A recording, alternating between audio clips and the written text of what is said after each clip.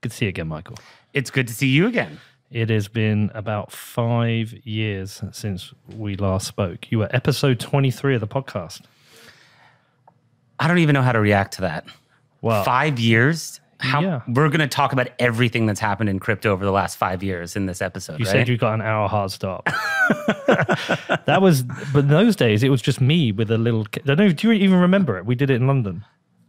I'm an honest guy. I don't remember it. Did you know you'd been on before? I did know I'd been on Right, before, okay. but I'm impressed that it was 5 years ago. Wow. Yeah, so you were at a conference in London. Okay. And I can't remember who reached out to who, probably me in those days. And I turned up with my little case, set up my microphones. Okay, so this is 2018, 2017? 2018. Okay, where was the Bitcoin price? I can have a look. Lower than now. Lower than now. Yeah, lower than now. And people probably thought you were crazy and I was crazy. Yeah, they still think that. Okay. They still think we're all crazy. And now, since then, it's now all this equipment. Amazing. Six people work on the show. And we're still all crazy. Congratulations. It's great. Yeah, it's been an interesting 5-6 years. It has. Interesting. Oh, here we go. It's a reason to celebrate. Look at this. This is service. Wow. Cheers. Cheers. All right. Go bring him outside. We won't. You've had an interesting year. We've had a really good year. Well, Grayscale may have had a good year. There is a question on everyone's mind. It keeps coming up. It's been coming up a lot this week, right, Danny? It has. Yeah. How do we say your surname? Why don't you try and then I'll correct you. So I'd been saying Sonnenshein, and then what else have we had? It's a different pronunciation on the O sound, is what I've heard. Sonnenschein. We can't get it right. It's actually a lot simpler than it looks. Okay. Sun and shine. Sun and shine. Sun and shine. That's a beautiful name, really. Well, thank you very much. You bringing the sunshine for us? Always shining the sun on the crypto markets. How's that? All right. So are you here for an interview or is this a PR tour? I think we're here for an interview. Isn't that what you asked for? You asked. Actually, do you want what's funny? Danny's the producer. He runs the show. Yeah. When was it? Like 4 weeks ago you messaged me? Something like that. He's like, I think we should try and get Michael back on the show. I was like, he's not going to come on the show. There's zero chance he's going to come on your show. Then was it you who reached out to me or? It could have been one of our agency partners. Yeah. And they reached out and said, do you want Michael on the show? We're like, yeah, absolutely. I just assumed you wouldn't want to. I didn't think you would be doing interviews at the moment. I'm doing a ton of interviews at the moment and thrilled to be here. Right. Let's get into it. You have a long list of things to ask me about, it looks like. Well, let's see how rehearsed some of your answers might be. No, look, listen, there's a lot been going on. My primary concern is Gemini is a sponsor. And so obviously, and I know they're a separate company, Genesis, but Genesis, DCG, Grayscale, same group. A lot of my listeners have been caught up in Gemini. So I've got some interest in some of that area, but I've got interest in the SEC stuff. I really want to know what's going on with that. Sure. We need an ETF. We should have an ETF. There's a whole bunch of stuff. But I think let's start with Grayscale and just help people understand what the Grayscale Trust is. What is it? Explain it. Yeah, sure. So I can't even imagine what Grayscale was 5 years ago when we last had a conversation like this. What I'll tell you is where Grayscale has gotten to today. We are the world's largest digital currency asset manager. We manage probably about $21 billion of assets under management. How much of that is Bitcoin and how much is the shit coins? That's your words, not mine. There are no shit coins in the Grayscale family of products.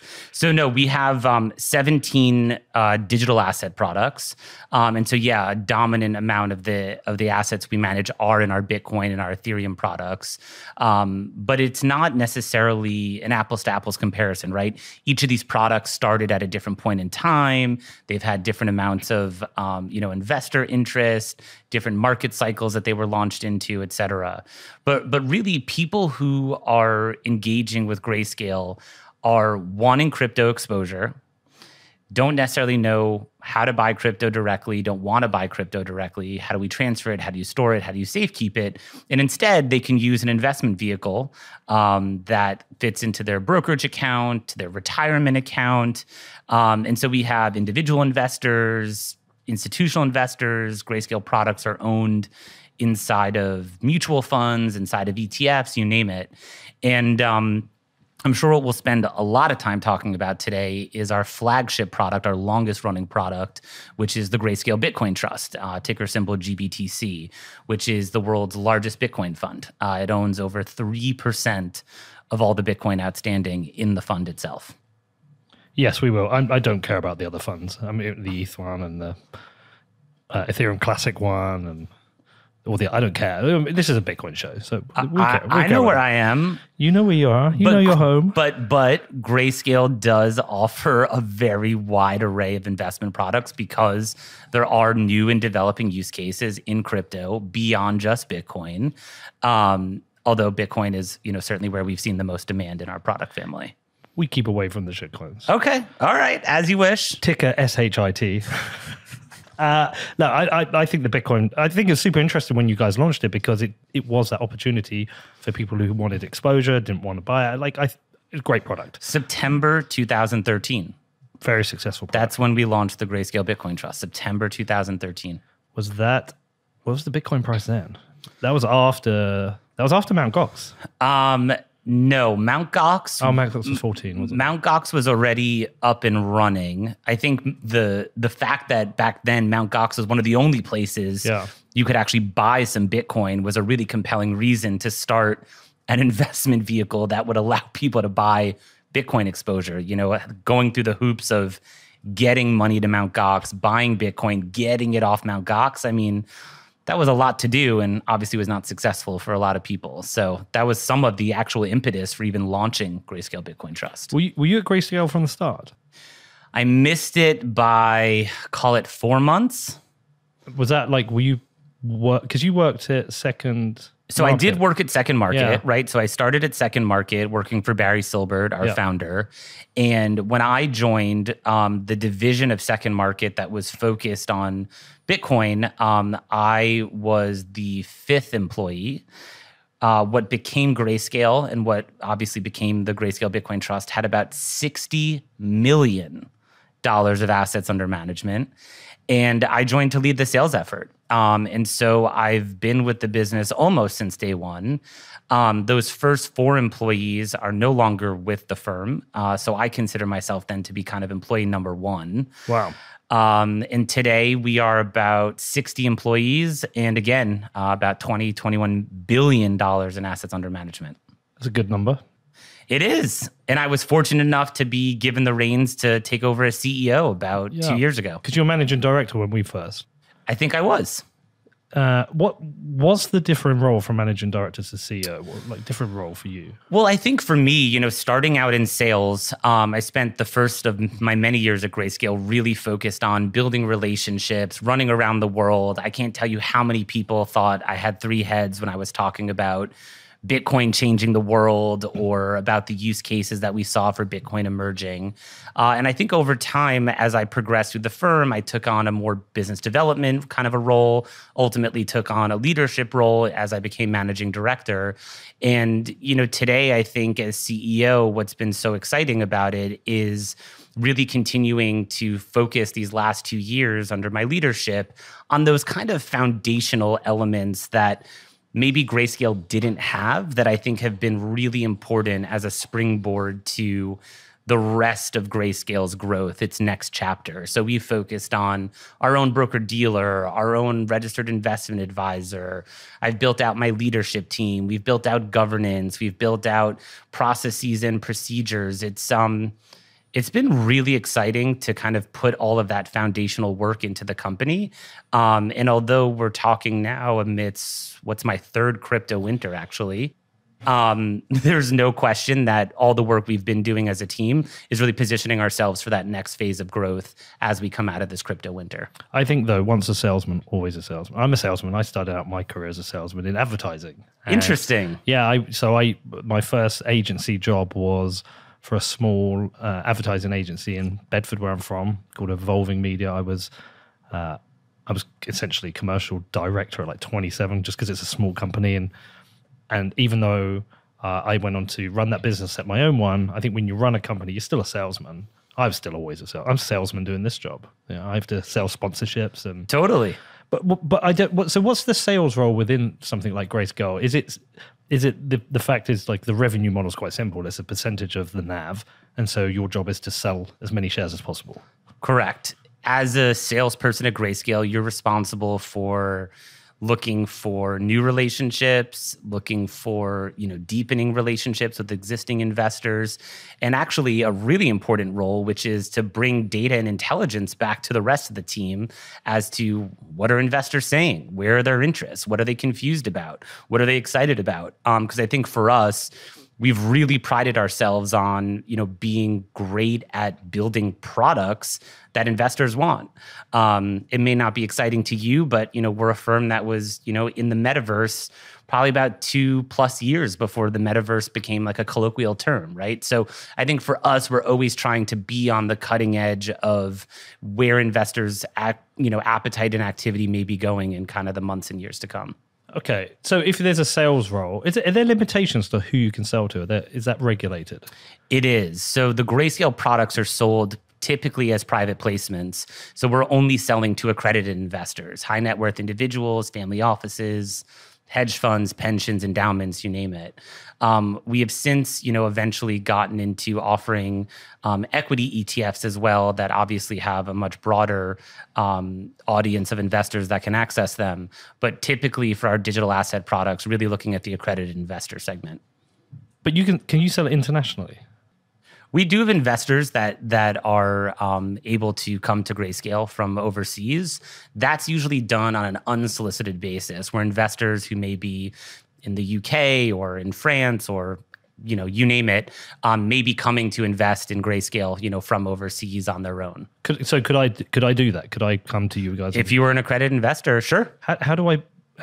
So is it an accredited investor by the US rules? Correct. Because it's a good buy price at the moment. It's a discount on Bitcoin. If you're successful in your lawsuit with the SEC. Well, let's talk about that. So what you're talking about. I do. Just one more question on that. I'm trying to understand the whole thing. But so if you're selling, you're finding new customers, there's both the sales, but is there an account management role as well, that you're keeping customers happy because you want to keep them buying? Absolutely. Yeah. So we have a pretty extensive investor solutions team. These are folks that are giving periodic updates to investors, helping to, push through a lot of the research and content the Grayscale team is creating. We host webinars. I think it's really trying to find out the right touch points to keep investors engaged with the asset class as a whole. We've taken on our first salesman for the podcast now. Okay. Austin Green, who was previously at Blockworks. How's he doing? He's doing great. It's 2 weeks in. He's just embedding himself in. Okay, so it's a little early to start judging his performance. Well, no, but he's been great. He's got some great ideas. But I'm in that process now of handing over some of the relationships because I just don't have the time for it anymore. But there is a thing where certain people still want a relationship with me or know I'm still involved. Do you still have that? There's an article that you should read after we sit down and do this, and it's this concept of giving away your Legos, right? You remember the kids' toy Legos that you build stuff with? Well, as you progress through an organization, as you grow in your responsibilities, the idea is that you can only individually grow if you give away your Legos. So the things that you used to play with, the toys that you used to hold tightly, the things you didn't want to share, you can only really grow and progress if you hand those off to somebody else. And so that is certainly something that I had to learn as I came up the ranks through Grayscale. And yes, there are, of course, some clients who would, of course, rather speak to me because of our relationship, because of our history. But over time, I've given away my Legos. I've given Danny most of my Legos, in fairness. I've handed a few off to Ben. You have, yeah. So you have no customer contact at all now? No. I'm not saying that at all. There are definitely investors who do speak with me quite often, who I want to speak to quite often. It really just depends on the relationship. Because it's going to be interesting to invest if you are successful with the SEC. I'm tempted. I've got to say, I've been very tempted when with such a high discount. It's buying almost half price Bitcoin at one point. Where's the discount now? It's about 45%. Yeah. Well, can I dive into that? Yeah, let's dive into that. Because people need to understand what you're talking about. Okay, well, explain what an ETF is so people understand and why an ETF is different from a trust. So, the Grayscale Bitcoin Trust, from day one, even before we had our very first investor, before we even took on our first Bitcoin, we always knew it was going to become an ETF. We purposely chose a legal structure that a lot of ETFs have today. So it's a Delaware grantor trust. Now, investors in the US, in the UK, all over the world, they use ETFs all the time. ETFs often are instruments that investors can buy in their brokerage account, their retirement account, you name it, and it's offering exposure to something. So a lot of investors who want to invest in gold, well, they can buy gold directly, call a gold broker, figure out where to buy it, or they can go in their brokerage account and buy shares of a gold ETF, where they're buying shares of a security, and the value of that security is based on the value of the gold that's tied to it. The same is true if an investor wants to get access to oil, or an investor wants to get exposed to all 500 stocks in the S&P 500. They don't have to go buy all 500 stocks. They can just buy an ETF, and the shares give them the value of all 500 stocks in the S&P 500. In the case of Grayscale, here in the US, regulators have not allowed for Bitcoin ETFs that hold Bitcoin to come into the market. And so we have been on a path really since day one to make sure that we were not only launching a Bitcoin investment vehicle, but one that would eventually become an ETF. So the Grayscale Bitcoin Trust is a series of shares that investors own. And each of those shares is fully backed by Bitcoin. There's no cash, there's no leverage, there's no trading. If you own a share of Grayscale Bitcoin Trust, you're owning a piece of Bitcoin underlying that share.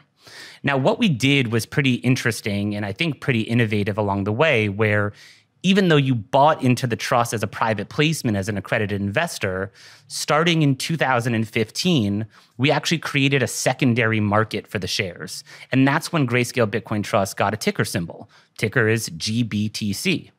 And so anybody, you didn't need to be accredited anymore, who wanted to get exposure to Bitcoin could start buying and selling shares of GBTC on the secondary market.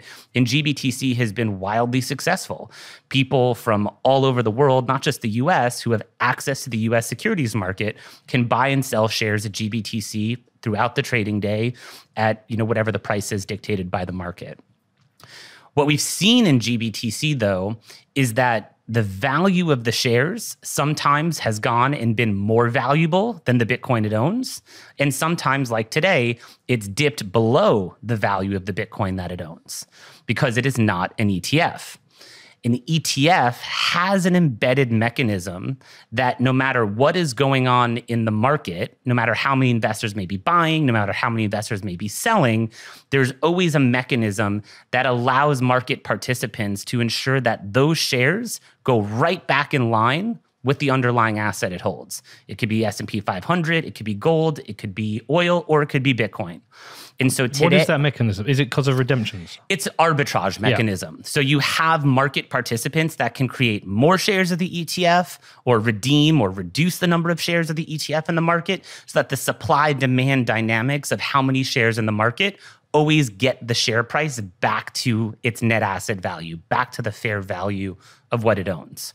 And so because GBTC is not an ETF today, sometimes, again, it goes to a premium, sometimes it goes to a discount. And so to the point you were making, today, GBTC trades at about a 45% discount to its net asset value. So to certain investors, they may say to themselves, well, I could put $1 into Bitcoin and I'll get $1 worth of Bitcoin. Or I could put $1 into GBTC and actually control more Bitcoin because I'm buying it at 65 cents on the dollar, right?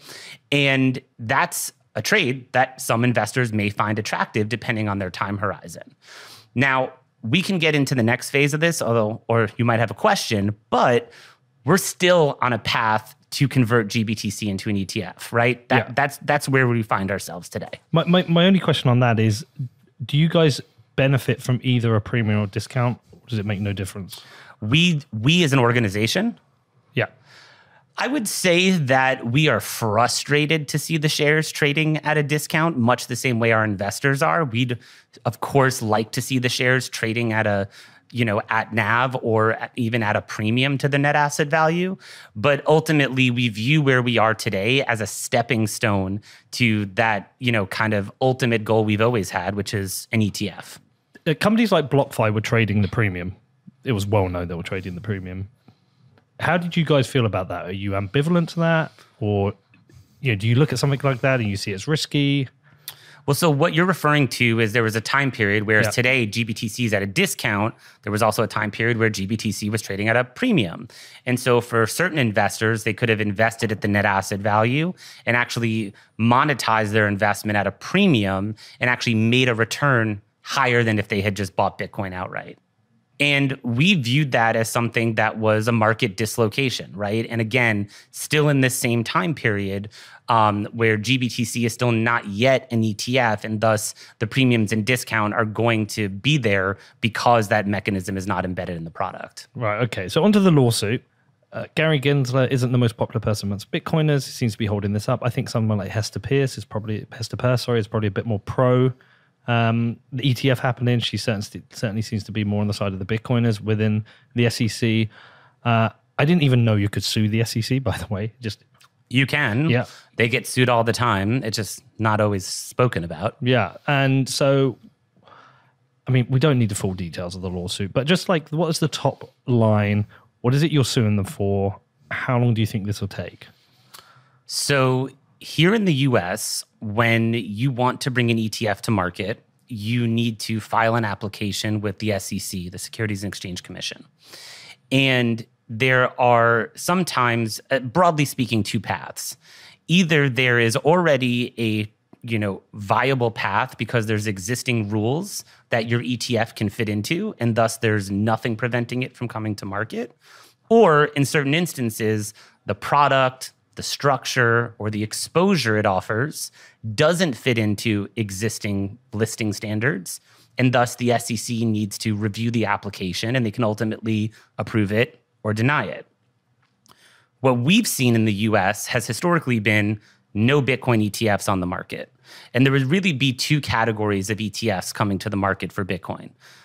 Bitcoin ETFs that hold Bitcoin itself, spot Bitcoin, like the way GBTC owns spot Bitcoin, or ETFs coming into the market that may own a Bitcoin futures contract, right? We know that there's a rapid, developing derivatives market, CME Bitcoin futures.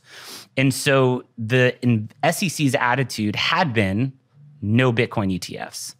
And then in 2021, they allowed the first Bitcoin futures ETF into the market. Huge stepping stone for Bitcoin, huge for the asset class, huge for the investor community. Why futures are not a spot? You should have someone from the SEC on and ask them that question. Which is a better product for the customer? So it's a subjective view, but certainly a spot Bitcoin ETF would be better. It just tracks the price of Bitcoin. A Bitcoin futures contract has all other kinds of costs and tracking error and all kinds of other issues associated with making it more expensive for the investor, more of a trading tool than a spot Bitcoin ETF, which should be more of an investment tool. Do you have a gut instinct why they went for a futures rather than a spot? Well, we can kind of look at what they've said, right? What they've said is that a Bitcoin futures contract itself is a regulated contract, and a contract that I guess they could get comfortable with because it's overseen by the CFTC, whereas the SEC has said we're not as comfortable with spot Bitcoin because the spot market for Bitcoin isn't as regulated, and there may be fraud, there may be manipulation, there may be all these other kinds of things that have given them, hesitance about it.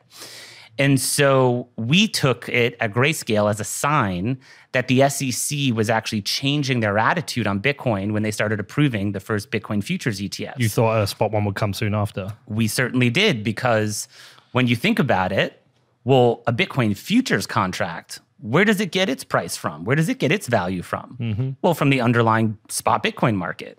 The same way spot Bitcoin would get its pricing from the underlying spot market, right? So you're looking at two alike things. And what ultimately happened is that we got to the end of the application process with the SEC in the summer of 2022.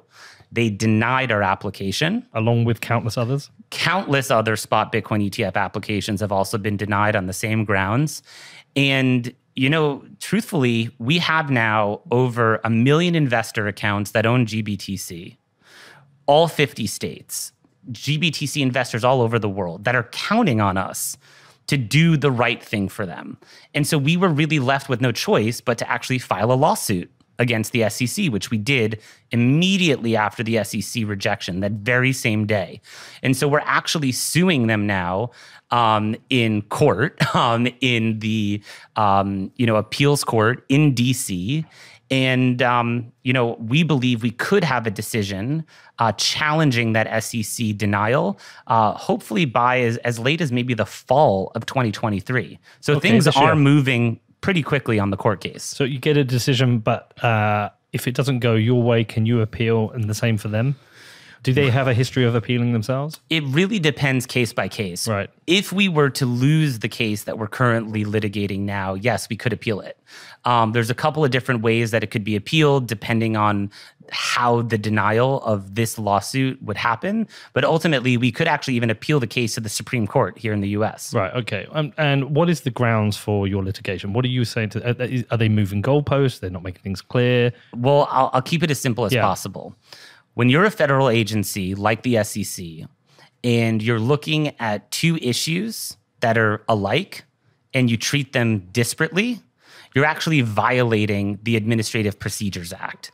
The Administrative Procedures Act really ensures that federal agencies treat alike things alike and that they don't end up showing favoritism or acting arbitrary one way or another. And so really by approving the Bitcoin futures ETFs and not approving GBTC's conversion or any of the other spot Bitcoin ETFs for that matter, the SEC has acted arbitrarily and capriciously. And that's the kind of simplest, most, rudimentary element underpinning the SEC lawsuit. Is there any historical precedent of similar lawsuits? I mean, there's certainly APA violations that the SEC has been sued under, and countless other APA violations in general of companies or other folks suing federal agencies. Sure.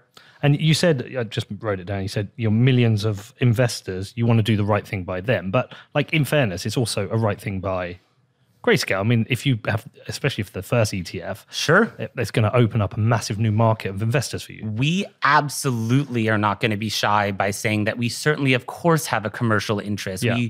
This is not just for investors, right? So there's a couple of things that I want to hit on here. So number one, because GBTC is trading at a discount to its NAV today, if it were to convert to an ETF, there would no longer be a discount. There'd no longer be a premium. There'd be that arbitrage mechanism embedded. Hence why me and Danny should buy some. Well, I'm not giving investment advice on this podcast, but you do as you wish. But what does that mean? That means there's actually a couple $2 billion of capital that would immediately go right back into investors' pockets on an overnight basis, because the fund, instead of trading at a discount, would bleed back up to its net asset value. And in this environment where investors are facing inflation and all the other kinds of things, I can't imagine why the SEC wouldn't want to protect investors, return that value to them. Well, that's why I asked you about the account management side of things as well, because my assumption is it's great if you've got some great customers, you've bought tens, hundreds of millions of GBTC, but they're now sitting with a discount and nobody wants to sell the bottom. They believe in this long term. And I guess there's some account management in them understanding that you are working for them as well to try and bring an ETF. 100%. And I honestly believe that most of the investors in GBTC have really been those that have that medium to longer term time horizon for their investment. They're not in Bitcoin for the next 10 or 20% move in Bitcoin. They believe it's early days and that they're going to be in this investment for a while. So when we're successful in converting GBTC to an ETF, that value will go back into investors' pockets. We're going to see the opportunity of investing in Bitcoin opened up to a larger audience of investors.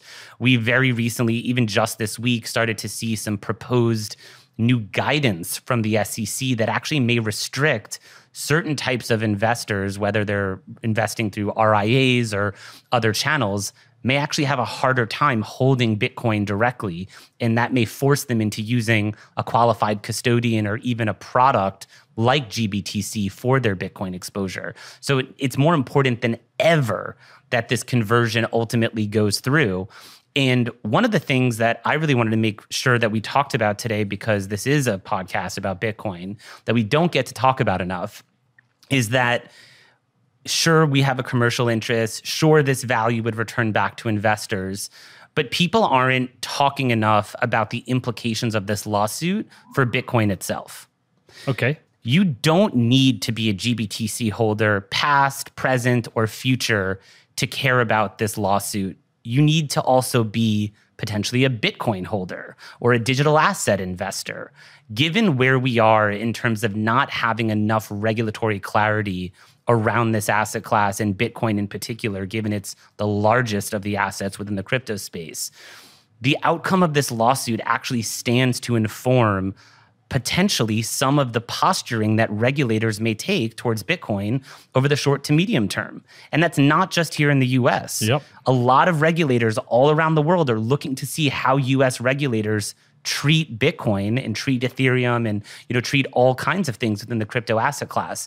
And so the outcome of this lawsuit is going to have a direct impact on GBTC, no question about it. But the implications are much further reaching than that. And so I would say that anybody who is broadly involved in the crypto space, you want to see Grayscale win this lawsuit. You want to see GBTC convert to an ETF. You want to see this be a milestone that signals increasing regulatory clarity around this space. And I can't underscore that enough. No, I agree. I think we all want to see that. Can I just ask a question on that? Yeah. Would allowing redemptions today not do the same thing in terms of getting rid of the discount and premiums now? Not necessarily, right? Because one of the things that we've talked about is that if we are ultimately unsuccessful in challenging all legal options available to us around the lawsuit and around converting GBTC, we would be able to entertain getting approval for a tender offer, right? And the tender offer could help to eliminate some of the discount, but it'd be something that we'd need to work out on a bespoke basis with the SEC to obtain relief from the tender offer rules. What's a tender offer? A tender offer is when shares of a fund like this would be bought back and essentially destroyed or redeemed, right? Okay, it's like burning a token, right? Sure. Yeah. For this audience, yeah, sure. Yeah. But that would not be an optimal outcome. If we ultimately were at the point where we were doing that with the SEC, that would mean the implications of us actually being in those conversations would mean that the courts weren't persuaded by our arguments of how the SEC acted. It would mean that we had exhausted all of our other legal challenges to fixing this issue. It'd mean that regulators were still shutting the door in our face in terms of continuing to bring crypto into the regulatory perimeter. And it'd mean that we were at a last resort option that was not the optimal outcome for investors. So why could they not be two separate things? Like, why could you not still pursue the lawsuit but also allow redemptions? It's another great question. So to get relief from the tender offer rules, which are not really written for products like GBTC, there's all kinds of stipulations. The price needs to be held consistent for a certain period of time. We'd need to work something out bespoke with the SEC. It would be very difficult to continue to be actively litigating against the SEC for their position on this, while also getting them to give us the necessary relief to be able to do something that's bespoke and maybe has never really been done before. Is there also a risk that there's like a reputational risk on the trust itself, like the AUM could drop significantly, less people would be interested in it? No, and to be clear, keep in mind, when GBTC is an ETF, because it will then have the flexibility to both create more of the ETF and redeem, more of the ETF, the AUM is going to fluctuate, not just based on the price of the Bitcoin it holds, but depending on if more shares get created or more shares get redeemed. So just as much as we're excited about the opportunity it opens to more investors, there's also the potential for AUM to shrink as a result of being an ETF. How important is the size of the AUM? Because you mentioned it a couple of times at the start. Yeah, there's a difference between 60 million and 21 billion. It's huge. What does it mean to It's huge. I couldn't be prouder of the team. I couldn't be prouder of the work that we've done to build the Grayscale business and to build the AUM of these products and open up the opportunity of crypto to as many investors as possible. But certainly, as you think about the makings of a good ETF, it has to do with size and it has to do with liquidity, right? Right. And so the fact that GBTC is as large as it is today and hopefully remains as large, if not larger, based on price appreciation when it converts, having that captive share base to start gives it a massive, massive advantage that most ETFs don't have when they come to market, where they start with no assets, the ETF launches, and then the assets start to build from there. Right. I can't have you here and not ask some stuff about Genesis. But I mean, my main question about Genesis really is that situation must be making your job harder. I'm the CEO of Grayscale, right? I know you're CEO of Grayscale. I do know. But you know I'm going to ask you about this. Ask away. Listen, I think it's important that, folks listening, understand the relationships between the various DCG entities, right? So what is this? Explain this so somebody understands the structure. Yeah. So Digital Currency Group's a holding company, and that holding company has several operating subsidiaries. Not an unusual structure, right? You have Berkshire Hathaway owns Geico and NetJets. LVMH owns, tons of different companies beneath it. And Digital Currency Group owns CoinDesk, and it owns Grayscale, and it owns Genesis, and it owns Luno, right? And so each of these are independently operating subsidiaries. So Grayscale and each of the other businesses has its own leadership team, its own governance, its own policies and procedures, its own budgets, et cetera. Do we, of course, work with one another the way that we also work with other service providers? Absolutely. And so when it comes to Genesis, it is certainly sad to see how things played out with Genesis, that they ultimately filed for Chapter 11. Importantly, for Grayscale investors and for the Grayscale business, we didn't have operational reliance on Genesis. And so we're not affected. Our products are not affected. Our investors aren't affected. But of course, there are going to be people around the crypto ecosystem who did have deposits with Genesis and who were caught up in the Chapter 11 in the bankruptcy proceedings that they're now going through. Well, I think, look, obviously the companies work together. There is a unifying factor, which is Barry Silbert. There is the fact that, Genesis is within Chapter 11, and people think that Barry should be selling Grayscale to try and fund. These things all happen, but you do get wrapped up in it. And I'm just wondering, does that make your job harder? I think what we're trying our best to do is not get distracted by, honestly, the headlines and a lot of the conspiracies that have been kind of thrown out there as a result of recent events. I'll tell you, the full resources of my team and my firm are squarely focused on this lawsuit. So, we're here talking in mid-February. The oral arguments for our SEC litigation are March 7th. So that's very rapidly approaching. And so, again, from a fiduciary standpoint, we got too many people counting on us, depending on us, to really get distracted by other things going on with other businesses. So you mentioned some of these conspiracies. What are the conspiracies? Oh, Lord, am I really going to give airtime to some of the conspiracies? Well, you get a chance to put them to bed. That we had anything to do with FTX or, any of these other none of these things are truths. We didn't have direct dealings with Sam or had anything to do with that. I've not even heard that one. Oh, really? No. Oh, of course. That's of course the kind of thing that we're of course responsible for. Certain things like our lawsuit against the SEC is all for show and things of that nature. I mean, but your I say relationship with the SEC. This has been going on for quite some time. Well, let's actually talk about that, because I told you earlier in the show, I've been at Grayscale since January of 2014. I've been going to DC actively and persistently for, I don't know, at least since mid-2015, okay? And so we've been developing this ask for permission, not for forgiveness kind of relationship with them. We've been the good guys. We've been the educators. And so when it actually came time to sitting down as a team and saying, if they deny us, Are we going to file a lawsuit? Are we actually going to sue the regulator that oversees our business every day? That wasn't a decision we took lightly. I'm sure it was. Tell me if I'm wrong. I'm sure you announced a lawsuit a couple of years ago. We said that one possibility Yeah. would be that if we ultimately were denied by the SEC, an option available to us would be to sue. How long ago was that?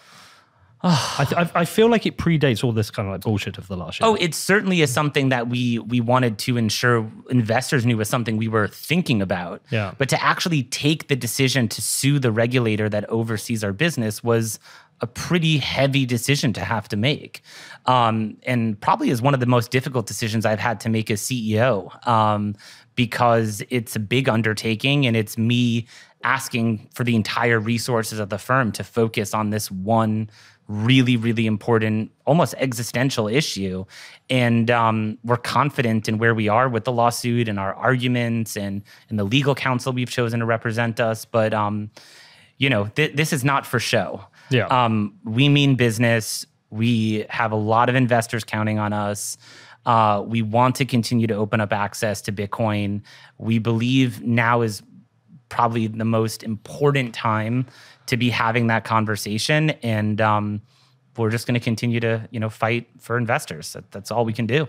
When you have a group, there are certain benefits. My tiny little media group, of which there's a podcast, some films, and a football team. Danny and Jeremy here, they work on the podcast, and Tom and Emma work on the football team. I'm the unifying factor of them all. But sometimes when I sell a sponsorship, I end up doing a deal. There's a discount if you do the football club. And are you selling me right now? Well, maybe. Okay. Maybe. I mean, we're top of the league. We're a good team.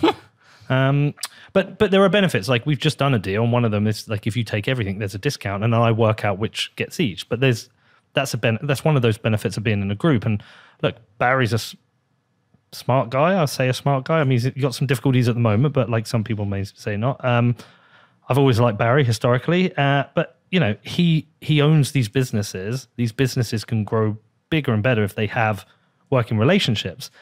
One of the big questions that's come out is whether Genesis was offering uncollateralized loans to large investors on the understanding that they would then buy GBTC. Are you aware of this? I am not privy to the loans that are going on or that were going on at Genesis.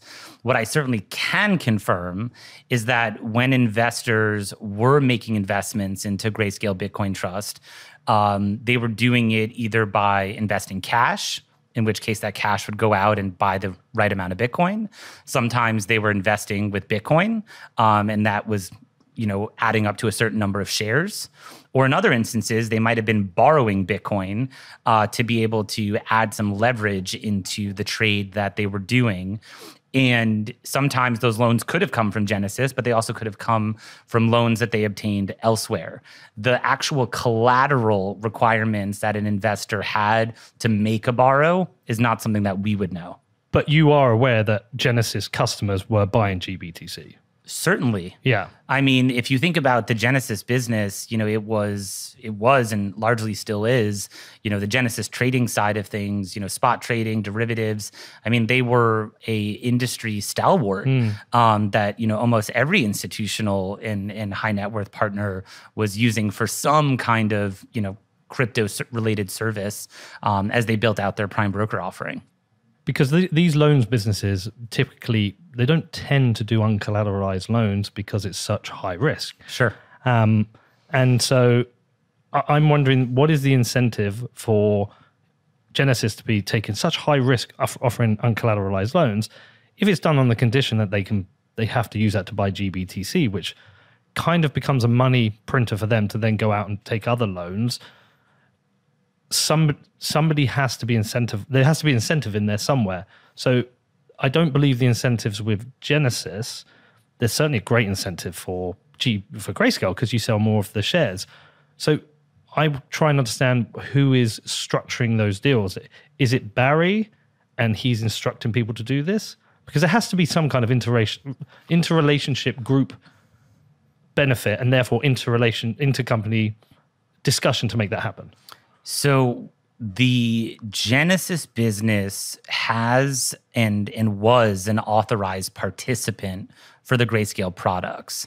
Today, Grayscale, with its own broker-dealer, is the authorized participants for its products. It's one of the things we worked on over the last couple of years. And so, like any authorized participant, they're, of course, going to make a fee when they create shares of a product. It's true of an ETF, and it's certainly true here. But there was no, and never has been, any kind of arrangement that if someone was borrowing, that there would be some kind of other way to incentivize or compensate somebody for making that loan if it was for GBTC or a Grayscale product. So you're saying Genesis weren't offering uncollateralized loans as long as they bought GBTC? I have no idea the collateral requirements that Genesis was asking of somebody if they were borrowing coins for GBTC, is what I'm saying. But I mean, you're aware of this now, though. I've heard about it, and we're talking about it today, that certain people were saying that the collateral requirements were either off market or were atypical if they knew the proceeds were that. But I am not aware of what the collateral requirements were that somebody was dealing with. If they were taking a borrow from Genesis, they were dealing with someone at Genesis, not someone at Grayscale. We don't have a loan book. We don't loan. No, I get all that, but you know who these customers are. You know who 3AC are. You know who these people are, and they would have been significant customers of Grayscale. So what kind of due diligence do you perform on these companies when they're making such significant purchases? The absolute largest and most extensive due diligence we can do. AML, KYC, source of funds, government issued IDs, everything possible. I mean, we're selling a security. These are regulated investment instruments. But the things that you're touching on, which is around collateral requirements and things like that, that is within the scope of an arrangement made between borrower and lender, not between the issuer and the investor. But you were aware. So if 3AC are buying a significant amount of GBTC from you guys, you have to perform due diligence on them. They passed all due diligence checks? Due diligence, absolutely. I mean, in terms of AML, KYC, source of funds, coins that are run through, Chainalysis or whatever the appropriate, blockchain forensic tools that are available now. That's the kind of work that's done when investors make an investment in a Grayscale product. And so, source of funds could have been Genesis. Could have been Genesis, yes. So, is there not really a conflict of interest of the source of funds? Why would there be a conflict of interest? Because,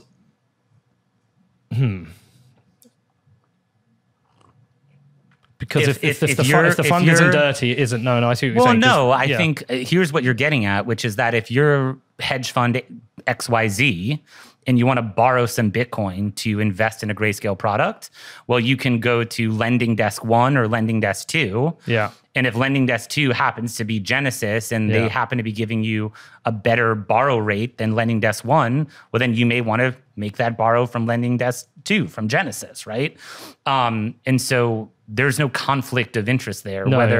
I mean, it's up to the investor. I tell you what it is. I tell you what I find hard to believe, and I don't expect you to give me the answer that I think I'm wanting here, but I find it very hard to believe that there's billions of loans being issued by Genesis, which is then being immediately used to purchase GBTC, and that you wouldn't be aware that this is a relationship and an offer that was made specific. I just find that really hard to believe. Totally separate companies, totally separate businesses. That the unifying factor is Barry. And I would find it very hard to believe that he doesn't talk to both CEOs to discuss this arrangement. I just find that very hard to believe. I mean, you've worked with Barry since 2000, whenever. I mean, it's second market. I would find that very hard to believe. Barry is a visionary. Barry is an incredible investor. Barry is not an operator, right? Barry is not someone that is telling myself and the rest of the Grayscale management team what to do day to day, or really any of the operating subsidiaries. That's how and why Barry has amassed for DCG the largest and arguably most impressive venture capital portfolio in the crypto space, broadly speaking, right? And so, at what cost to investors? what do you mean? Well, you said he's amassed the most impressive, but at what cost? Yeah, there's lots of people now, whether they're Gemini Earn customers or Genesis customers, who have no access to their funds. DCG made investments in venture capital companies, in venture-backed companies, private companies, blockchain companies, crypto companies, in every continent. And I think it's over 200 companies, over 40 countries around the world, not using Gemini Earn deposits, using proceeds that Barry, the businesses made, being profitably run businesses, and or from the very limited amount of capital that DCG raised when DCG formed as a company. That's only part of the story. Do you think it's ethical what's happened to Gemini Earn depositors and Genesis depositors, that they now have, facing the fact they have no access to their funds? This is a range of people that could be massive high net investors down to the little guy. Bear in mind, I've got Gemini as a sponsor. I've read the emails of people who've lost their funds, cannot access their funds. No, it's exceedingly No, that's not the question I asked. I asked, is it unethical? What part of it is unethical? The Genesis were offering uncollateralized high-risk loans, which have now propped up the AUM of Grayscale. I mean, Genesis extending loans that made their way into Grayscale products is one of numerous ways that the Genesis loan book was used. You're avoiding the question, though. I'm saying not at all. Was it ethical? I'm trying to ask, what is unethical? I think it's unethical to offer loan, and it's a separate business. Right. I'm just asking you Yeah, about so the that's ethics. what I'm saying. You're asking the wrong person. I didn't make the loans. Grayscale didn't make the loans. But I'm not guilty by association as a result of it. Well, you're part of DCG. You're part of the group that allowed this to happen. So you are part of this. You may be part of Grayscale, but Grayscale's AUM is propped up by what I would say unethical behavior, potentially fraud. Okay, we can argue about whether it's unethical or fraud, but it's certainly unethical what happened because people now do not have access to their funds. The loans that were issued, that are uncollateralized, to high-risk firms who didn't have the collateral and were therefore told if they could have these highly valuable loans as long as they buy GBTC. That is unethical. But I would say that's unethical behavior. Would you say that's ethical? I am not aware of someone who said you can have set loan if you do X or if you do Y. Well, I'm aware, so I'm telling you. Do you think it's ethical? Were you one of the people who took the loans? Nope. So then how are you aware? I'm aware. I'm just, okay, look, hypothetically speaking. Right? You have to take a giant step back, right? Then you have to look at the Gemini Earn program, right? So Gemini Earn had X number of investors who were depositing to Gemini, click the Earn button to earn yield on their crypto. Yep. I flipped the question back to you. Was it prudent of Gemini to then, as a counterparty in the early stages of where crypto lending was and still arguably is today, was it prudent of them to put all of their customers' deposits for earning interest to a single counterparty? I mean, I would ask Tyler and Cameron themselves if I was with them. Right. But they're not part of DCG. But nonetheless, they're still the ones who extended that all into one place, right? And were they doing the proper due diligence on the way that Genesis was or wasn't making loans, right? But that's a question for Tyler and Cameron and Gemini. It's not a question for DCG. The question is, you're part of DCG.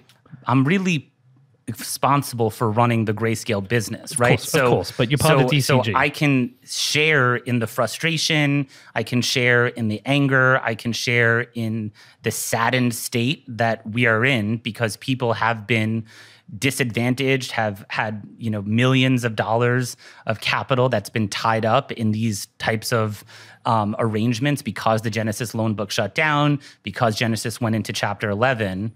But I also can't claim or take responsibility for it running the Grayscale business, right? I've not asked you to take responsibility. And I also can't really opine in a sincere way whether things were ethical, unethical, untoward, or toward, because I think you have a duty to, because you've talked early on about the size of the AUM. Yep. We know the fees, the high fees that you guys charge, the 2%, leads to a massive amount of revenue a year for the company. Now, if the AUM has been propped up by unethical behavior by another company within the same group, with specific arrangements that have pushed people towards buying more of this, that have essentially taken the funds of retail and other institutional investors from Gemini Earn and Genesis, and that has pushed up the AUM, the revenue that your company has earned and the wages that pay you has come from unethical behavior, potentially fraud. The money you earn has come from that because the AUM you've earned, the commissions on the AUM you earn comes from the money of Gemini customers and Genesis customers. That's a mischaracterization. I mean, it just isn't. It's factually true. It absolutely is a mischaracterization. You cannot extrapolate an arrangement that was made between Gemini and Genesis to deal between the two of them and the resulting losses that have come from that arrangement being something that we at Grayscale are somehow responsible for. It's a bridge too far. I didn't say you were responsible for. Or that our, what did you say? Our wages are earned unethically? I said, how do you feel about the ethics of this? How do you feel about the ethics? You're part of the same group. You are part of DCG. DCG is run by Barry, who runs most of these companies. There are intercompany relationships. Part of your AUM has come from the misappropriation of Gemini customers' funds and the misappropriation of Genesis customer funds. That money has gone into Grayscale and bought Grayscale shares. Therefore, the money you make on top from your commission has come from that. So these people who do not have access to their funds, they've lost money because of the unethical, potentially fraudulent behavior of Genesis. How that can't affect you is beyond me. Of course it affects me. But is it ethical? What happened? It's not a question of ethics, though. Okay, then was it fraud? It's not a question of fraud. I can't be responsible, and I'm not responsible for what has taken place at Genesis. Any of the customers who became Grayscale clients as a result of taking a loan from Genesis, if those clients are no longer actively in business or have shut down their fund or whatever it may be, as a result of their misappropriation, of their risk management, of their counterparties, of the investments they made. And I'm sure that investing in a Grayscale product or taking a Genesis loan or whatever counterparty exposure they may have had may be one of a multitude of factors that ultimately led to their demise. So to take it as far as everything that's now transpiring between Genesis and Gemini is not something that Grayscale. We're not party to this. Okay. Let me put it a different way. What you know and what you're willing to say you know are probably two very different things. I'm long in the tooth. You have a PR person with you. This is a PR tour. You've got rehearsed lines. I get it. I don't. We're having a conversation. No, Jeez. I get it. I reckon there is a difference between what you know and what you're willing to say you know. But what I would say is any PR you have will not save your soul from what's happened to all these people. There are people, I've received their emails, they're heartbreaking. I can't imagine how heartbreaking they are. And some of their money is now in the Grayscale Trust. Their money was, as I understand the way that Gemini Earn and Genesis worked, was that when you clicked an Earn button in Gemini... about Genesis loans that were uncollateralized as well. We can't just always flip this back to Gemini. I'm not. So you're trying to tell me that you think that somebody lent money from Gemini to Genesis and Genesis lent it into a Grayscale product? I'm telling you, large loans that were offered uncollateralized went towards buying Grayscale shares, and then those Grayscale shares were then used to post as collateral elsewhere. But how are you trying to say that somebody's Gemini Earn deposit made its way into a Grayscale product? Because those funds were stored with Genesis, and then Genesis used those as part of their assets under management, and they used those to loan out. So Genesis had an active loan book. Some deposits they took from Gemini, some deposits they took from other people, some credit they extended back to other people, some credit they to other people. But somehow, because they had an arrangement with Gemini and, I don't know, hundreds of other counterparties to loan and borrow from. It's very complicated, I'm sure. Well, they did. They were the largest loan book in the crypto space, and right? All these things, they're very complicated. The tentacles go everywhere. Right. But so Genesis is intrinsically linked to Grayscale. Intrinsically linked through being in the group, through Barry, through the arrangements that were offered to people who offered large uncollateralized loans. Those large uncollateralized loans ended up in the Grayscale trust.